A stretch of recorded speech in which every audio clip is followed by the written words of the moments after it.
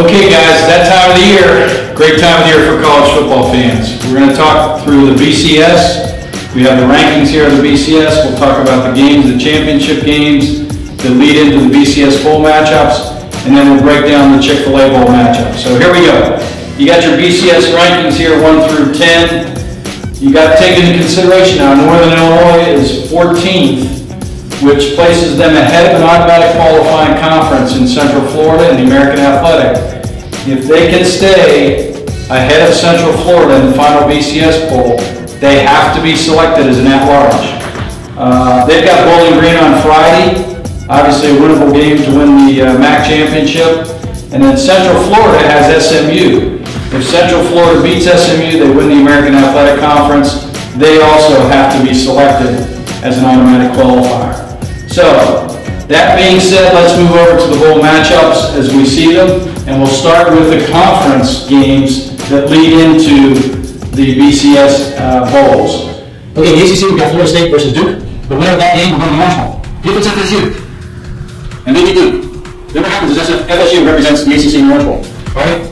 You got Auburn, Missouri in the Sugar Bowl. Whoever wins that game, let's say it's Auburn, okay? Then they would represent the SEC.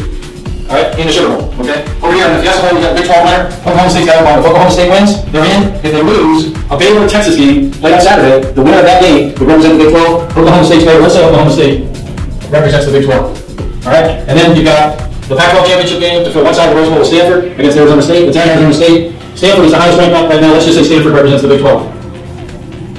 And then you got the Big 10 championship with Ohio State, Michigan State. Ohio State's ranked number 2, they're the favorite. Let's say Ohio State fills the Big 10. Now what happens is, we've got a national championship game to fill, alright?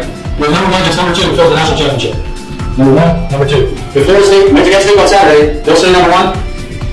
The ACC gets up their winner to the national championship game, loses slightly in the Orange Bowl. Okay? Number 2, if Ohio State beats Michigan State, their number 2 will stay number 2. So Ohio State and Florida State will be number 1, number 2 in the national championship game. The Big 10 champ has moved on to the national championship game. Okay. Because number 1, Florida State, has left the ACC, the Orange gets the first pick of all the rest of the teams left in the BCS. So as we go through here, we see for the top 10, some of these teams will lose. There's a Clemson team that right now is ranked number 13 in the BCS. If they stay number 13 in the BCS, I think the ACC stays true. Or multiple stays true in the ACC, and they select Clemson to fill in for Florida State. But Clemson's got to stay in the top 14 for that to happen. Okay?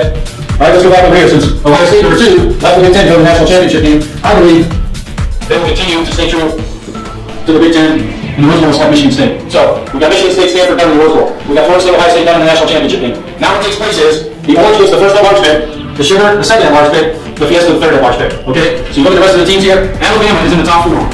In the top 4, you have to be selected. I think the Orange Bowl takes Alabama and matches them up against Clemson.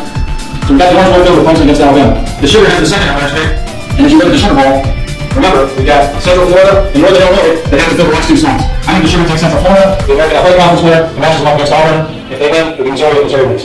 And then over here, Oklahoma State beating Oklahoma, you got the Fiesta Bowl has the last slot, and remember Northern Illinois, they beat Bowling Green and stay in the top 16. Northern Illinois will fill this slot.